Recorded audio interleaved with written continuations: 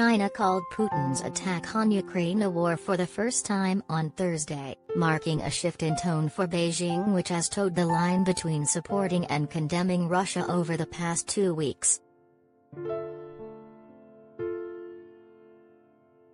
"We hope to see fighting and the war stop as soon as possible," state broadcaster CCTV cited Foreign Minister Wang Yi as saying on Thursday in a video conference call with his French counterpart Jean-Yves Le Drian.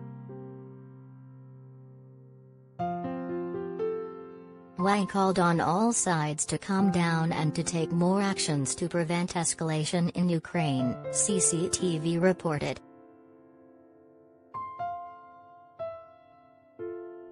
China has yet to call the war an invasion, steering clear of language that would pit them against Russia on the international stage. Beijing has, however, toned down its support of Moscow, but is still rejecting calls for it to join the West in sanctioning the invading nation. On Thursday, China refused to supply Russian airlines with aircraft parts, an official at Russia's aviation authority revealed. Russia will look to source parts from other countries including Turkey and India, according to Russian news agencies.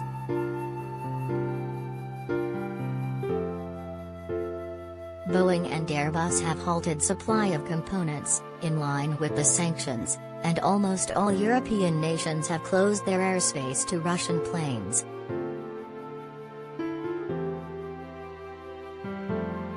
Wang described the Chinese-Russian relationship as rock solid earlier in the week, but the change in tone suggests a shift in China's view of the conflict. Ukraine has asked Beijing to use its connections with the Kremlin to put an end to the invasion.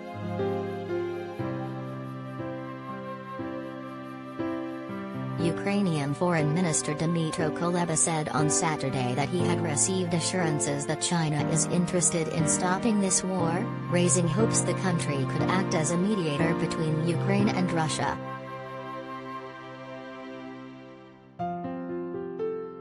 China has claimed neutrality since Putin's attack, abstaining from a UN General Assembly resolution calling on Russia to withdraw its troops on March 2.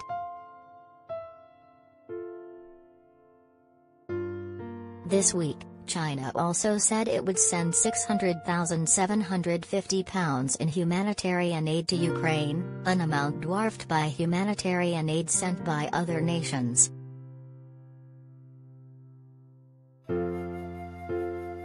The U.S. House of Representatives approved a £10.4 billion aid package on Wednesday, whereas the total support offered by the UK equals around £400 million as of Monday.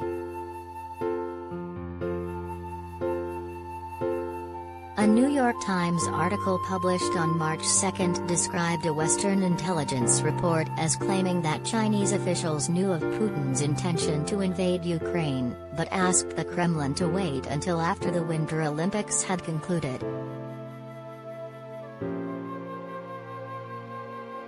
Russian President Vladimir Putin met with Chinese Premier Xi Jinping in Beijing on February 4, hours before the Olympics opening ceremony.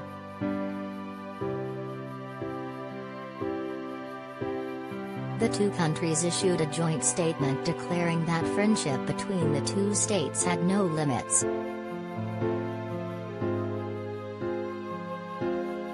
China also endorsed Russia's opposition to further NATO expansion, demanding the alliance respect the sovereignty and security interests of other countries, meaning Russia.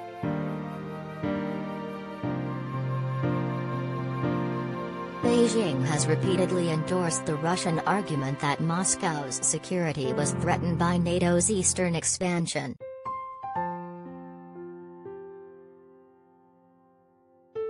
When it came time for Putin's statements, Russia reaffirmed its support for China's claim over Taiwan. Chinese officials denied the claims, calling the New York Times report fake news.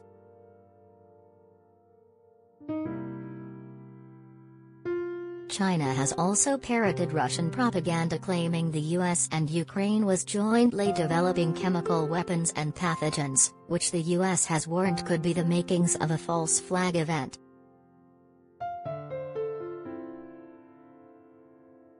Ukrainian forces today seized gas marks from Russian troops following warnings from the West that Putin could use chemical weapons in his barbaric invasion.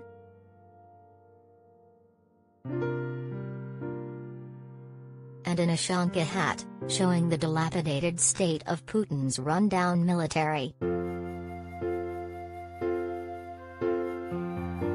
The ministry said on Twitter, "The Second Army of the world is a sham. Equipment of liberators. They want us to live like that? Stop Russia."